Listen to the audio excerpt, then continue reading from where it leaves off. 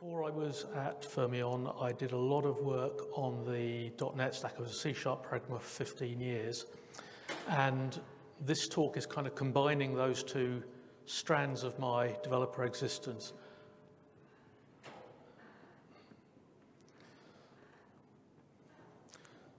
So, looking all the way back to the early 1990s, in the beginning there was Visual Basic, a rapid application development environment for 16-bit and later 32-bit Windows. It was a monolith that kind of got gradually prized apart, but always stayed pretty much tied to its own proprietary runtime. And as things like Java began competing with it, Microsoft decided they wanted to do another language.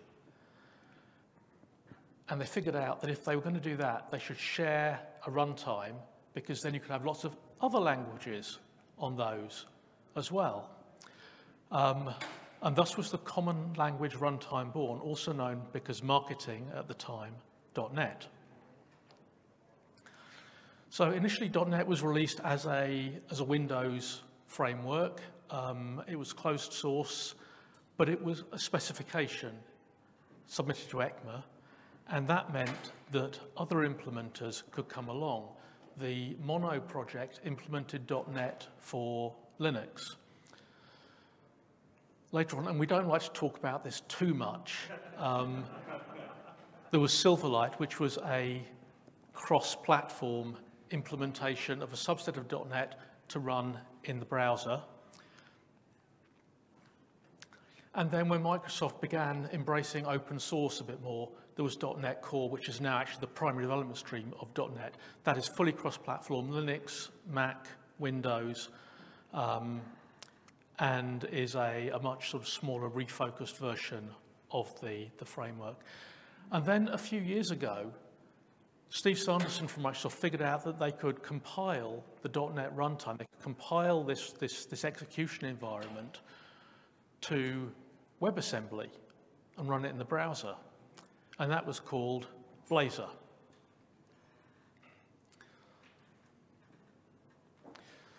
So I now want to just shift and give you some context on how this all works.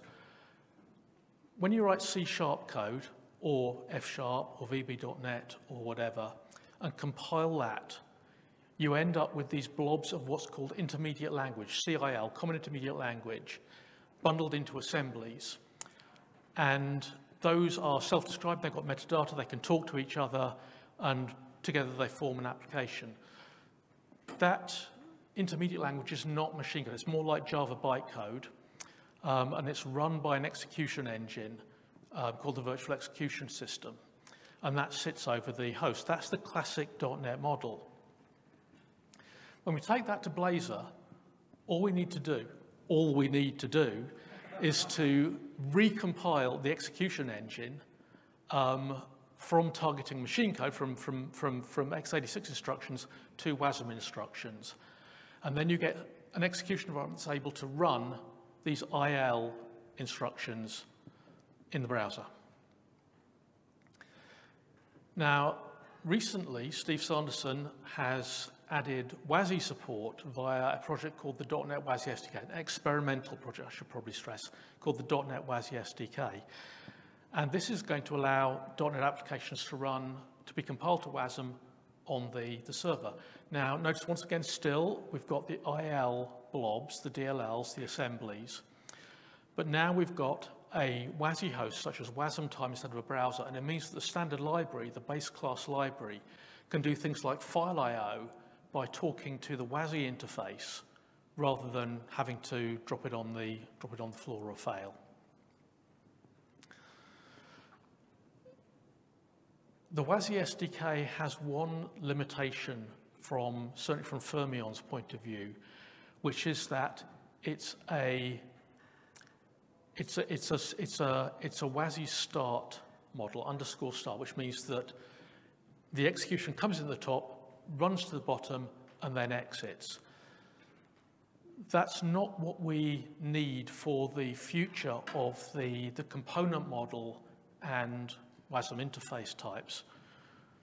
what we need is something more like this, where in addition to the IL blobs talking to each other, they can also talk to services that are exported. They can import services exported by the host, and they can provide callable interfaces that the host can enter instead of just the start point. And this is coming back to Luke's worlds concept. The host now is or implements a world which the .NET components live in and satisfy the contracts of. So,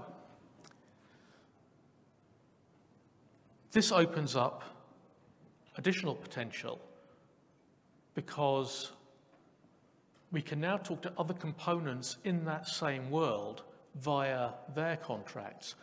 And that means we're not limited to talking .NET to .NET or .NET to host. We can also talk, for example, .NET to Java. We can use the work that Joel did to build, say, some business rules we've got in Java into a Wasm module.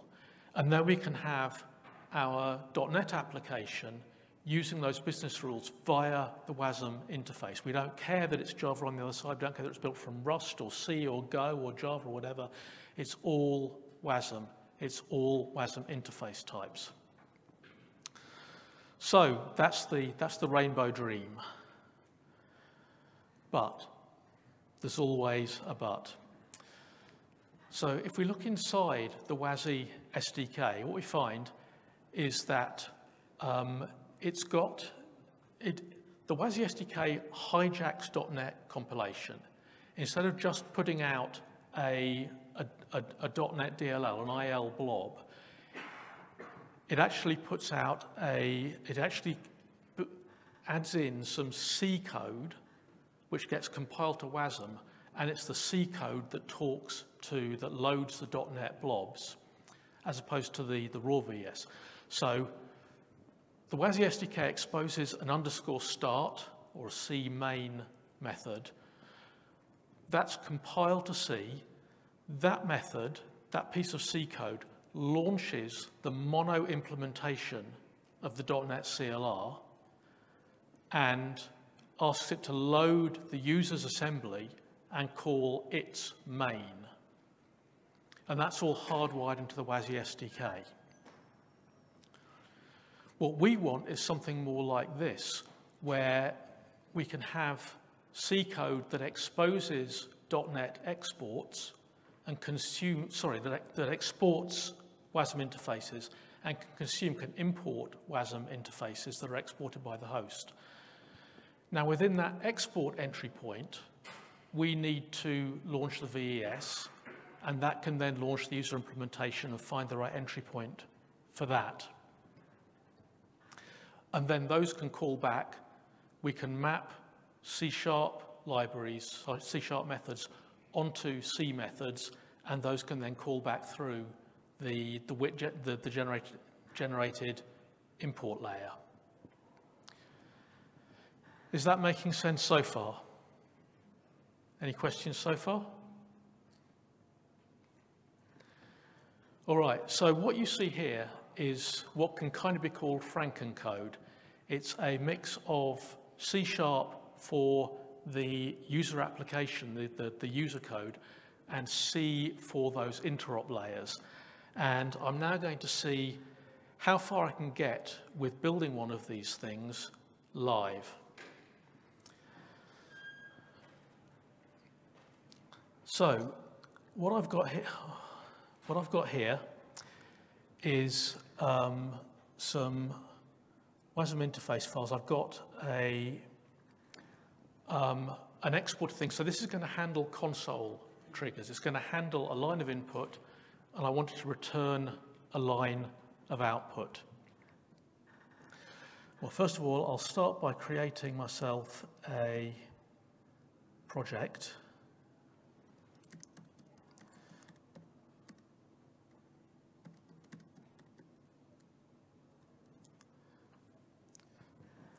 So that's just created a new empty.NET project.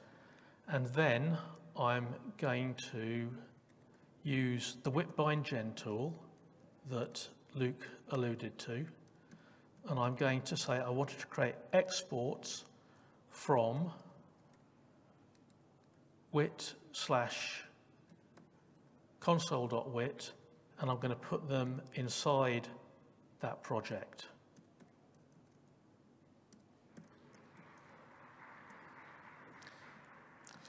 So what have we,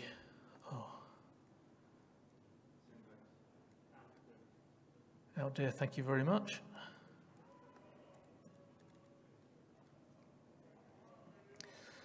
So what have we got coming out from that?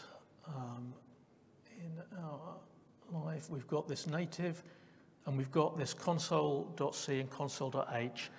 And in that console.c, because it's an export, you'll see it's exporting this function from the C code. That's going to get compiled down to Wasm, and it's going to become a Wasm export. And inside that function, it does some marshalling, and then it calls this function, which if we were to look through the C code, we would find that that function was not defined anywhere. We've got to define that. And to do that, we will have some custom C code, which I will add there. So what's this doing? Well, you can see there's a bunch of hash includes of the mono source there. So we're going to be loading the mono source. I'll scroll down to the end here. So this is the missing function. This is going to get linked by the Clang compiler, which is invoked by the WASI SDK. This is going to get linked with that export, that WIT-bind-gen export code. And that means that when our host calls that export, we will go through that C marshalling code and we will end up here. And what does this do? Well, it does some sorcery. It does some stuff we prefer not to talk about because that's supposed to be internals, but it doesn't work if we don't do that. And then it initializes the CLR. It loads the runtime. It does some stuff called attaching internal calls, which we don't need yet, so we can probably get rid of that. And then it tries to find an entry point in the user code. Now, this is where things get a little bit sticky because there's no obvious entry point as there is with main. So how are we going to solve that? Well, a common way of doing that in .NET is to either implement a marker interface or to use an attribute. For the way that I've done it in my project, I've used an attribute. So I'm going to need to add that declaration to my project as well. And for those of you who don't know, there's nothing really going on there. It's just a marker. It's just a way of labeling a method. And I'm also going to need the hairy bit that finds the method, which I've not made a snippet for. So let's go copy that out from here. So Command C. And we'll drop that into the native directory. This is doing a whole bunch of effectively reflection, but it's doing reflection from the mono hosting side. So it's using mono APIs to inspect the .NET assembly and find something that's decorated with that attribute. So now, I should be able to go in here and write public static string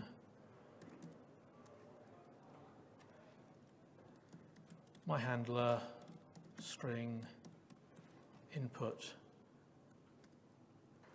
and that should get called. Sorry, I need to add a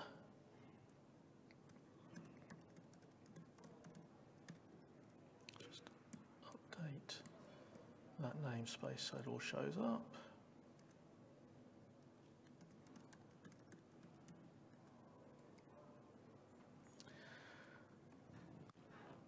All right, now we need to get it to compile all that stuff together, because although we've referenced the WASI SDK, we need to tell the WASI SDK that there are some additional files that we need to bring in. And that's handled by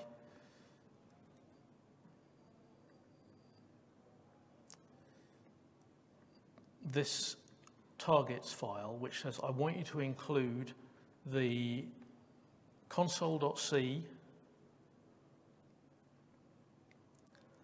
I want you to include my console.c and my util.c. And I'm also going to need to include that console export, the thing that's actually handling the entry point. And then I will need to reference those in my csproj file. So I'll just, again, copy those from a previous version.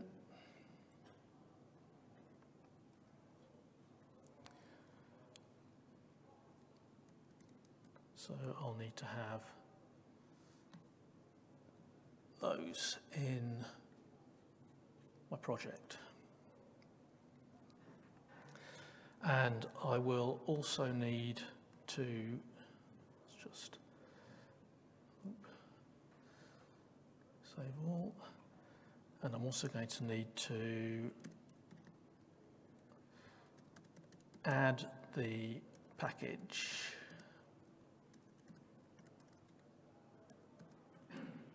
to my project.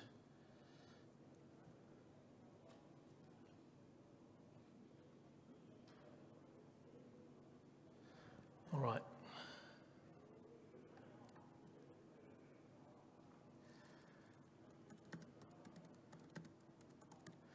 You can tell why I don't like to do this too often. All right, so that's added the WASI SDK. That will take care of handing compilation duties over to Clang. And now we can give this a go and see how it works out. And this is kind of calling back to what we heard earlier about wanting to use familiar tools. This does work with just .NET build. There's no special Wasm compilation. It's all taken care of by the WASI SDK. So let's see what we've missed. Okay, what we've missed is that C strings are not .NET strings. So if I look in my console.h, the type that's being passed across the boundary is one of these. It's a pointer and a length, and that's not a .NET string. So I need to actually map something that corresponds. I need to have something that corresponds to that on the C# side, so that things can be passed across correctly. And the way I can do that is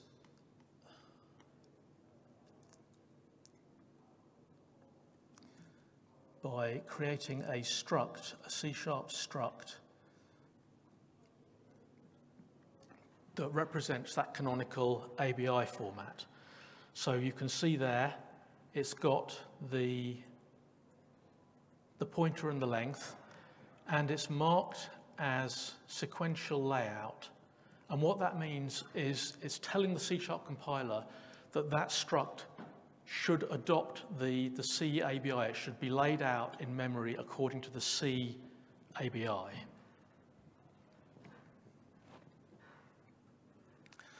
And then there's some help methods on there that can convert it to and from strings. So now I can switch back to my application code. This needs to return an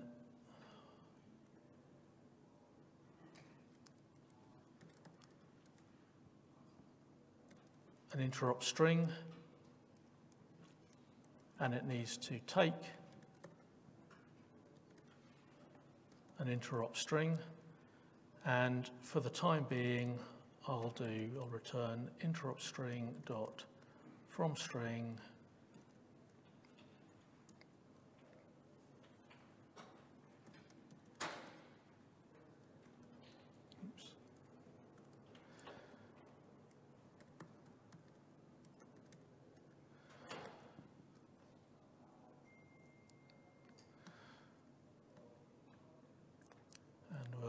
just save that and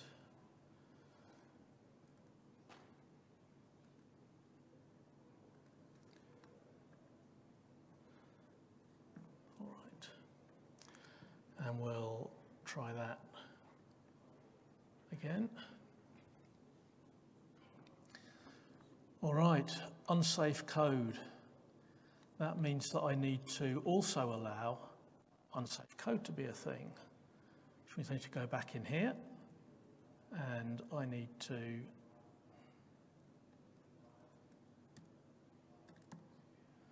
allow unsafe blocks true.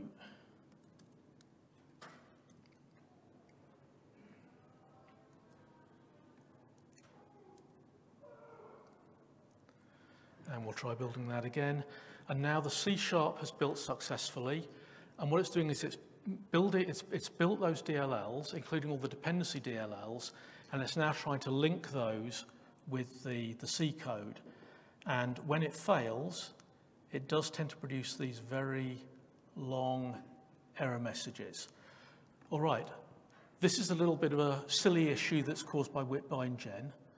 The way that it generates these things, it creates the wrong include statement for the .h file. So we just need to massage that generated code, which we always hate doing, but we've not found a workaround for that yet.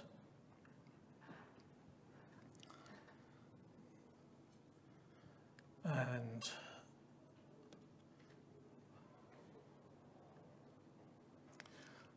okay, I will switch back to my pre-prepared one. Thank you for your patience, but I was getting a bit over-optimistic there. So let's switch back to .NET Guest and .NET Build that one. And this is what you've seen, except without the mistakes. It's the same code that you've just been looking at. So how can I use this? Well, I've got a little host program written in Rust that loads, that just loads Wasm time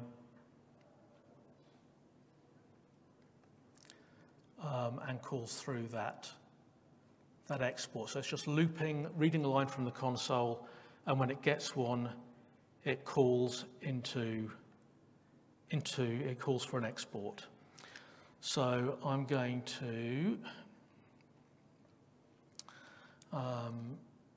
change up. I will go .host target release host, and I'll pass it the Wasm file that I want to use as a command line argument, which is going to be .NET guest bin debug net 7.0 Wasm day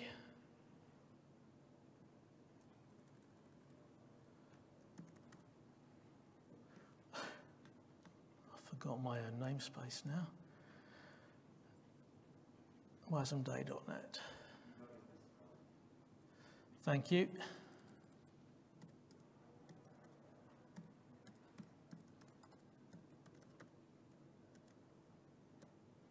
For some reason, I'm not getting completion on that argument. So the Rust host is now waiting for a command, and I will give it a command of joke, and that's now calling into my application here. So we've received a line, I've matched the line on joke, and that is now calling out via an import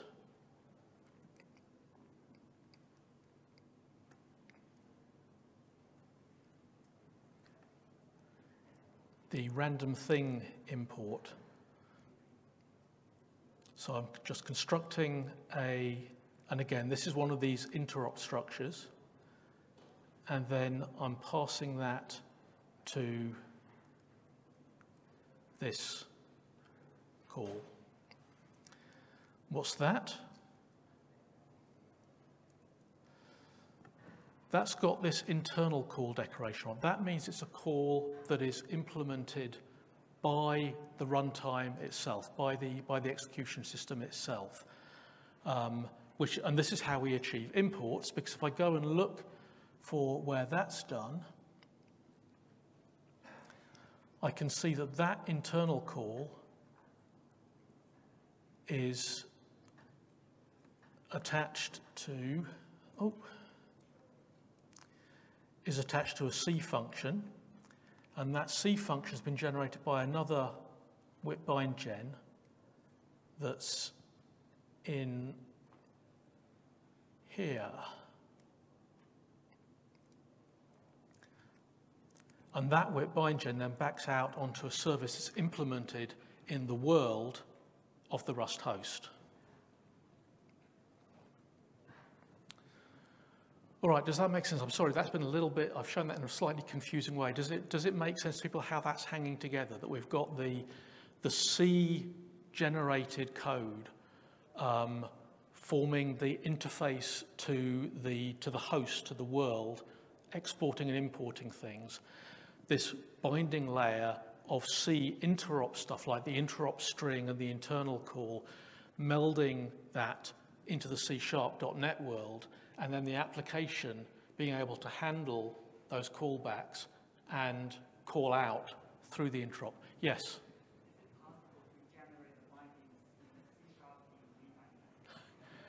Can I come back? It's a great question. Can I come back to, so the question was about can we generate the bindings in C#, and I will come back to that in just a moment. So thank you. Any other questions around that? All right.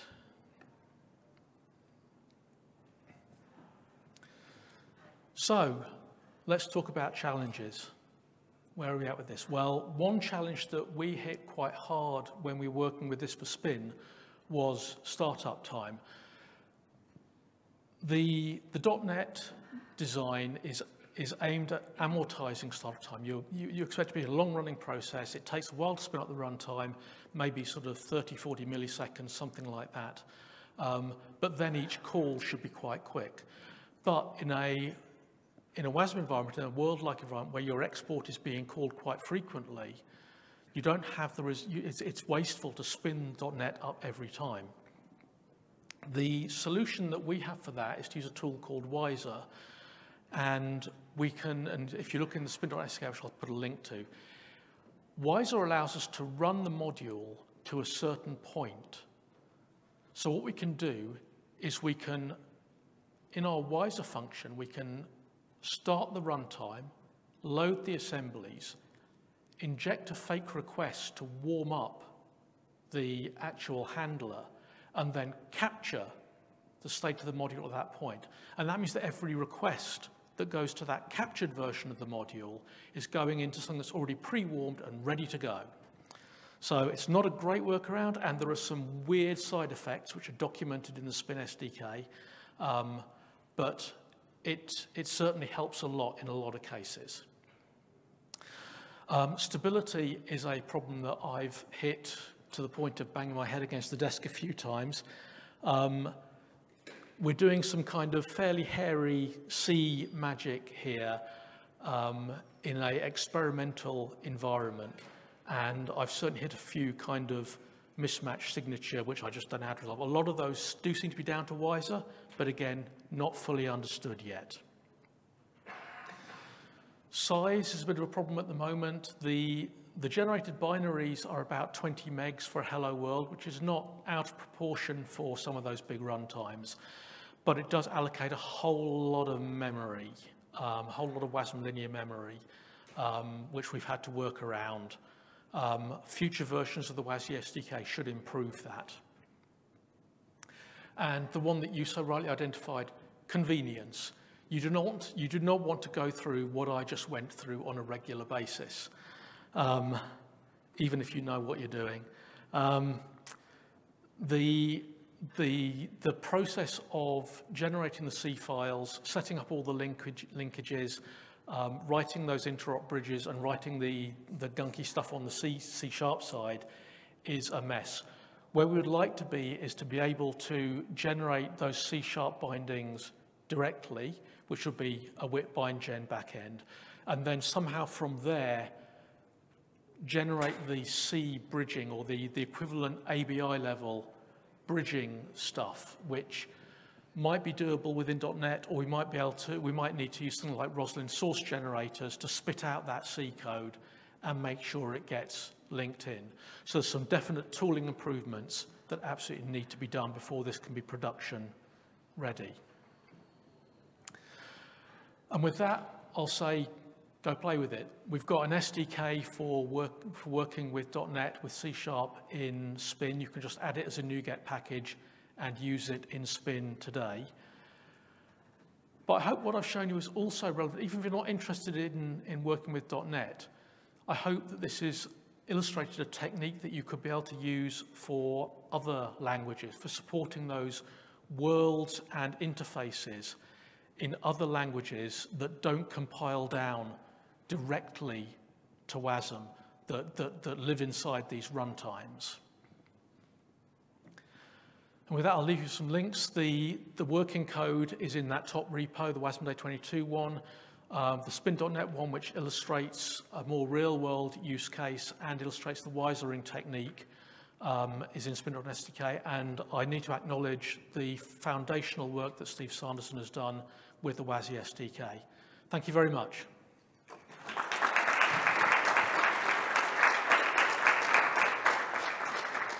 Any questions for Ivan?